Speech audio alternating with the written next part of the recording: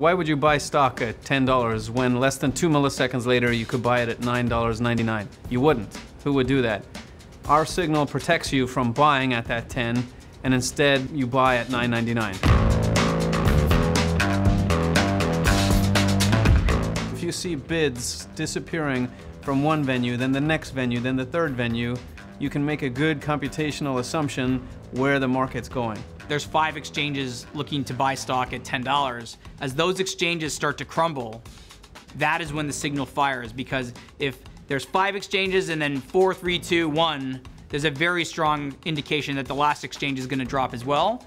That is when the signal fires to say, hey, the price is about to change. It's the same prediction that a lot of firms, high-speed trading firms, are trying to make, and IEX is trying to make them for defensive purposes to protect investors who have orders on our market. In many instances, clients will give us trade examples that they had gotten done at IEX, and we'll run an analysis. And on that analysis, we can show you when we've moved you out of the way of trading at a price you wouldn't want to trade at. So a client shared with us an example of a trade where they were selling 500,000 shares of Apple.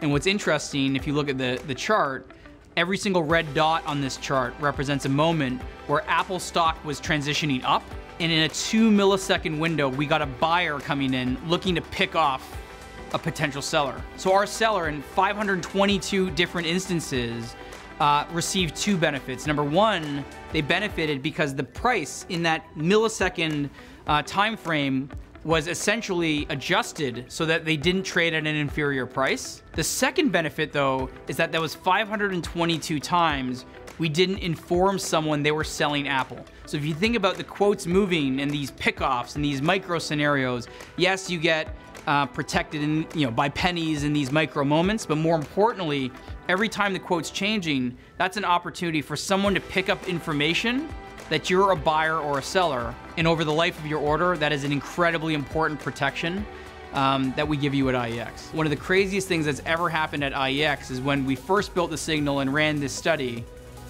we got 34% of all orders sent to IEX while the signal was on, which represents 0.02% of the day. That shows you how many people and how aggressively these people want to trade when they have information that other people don't.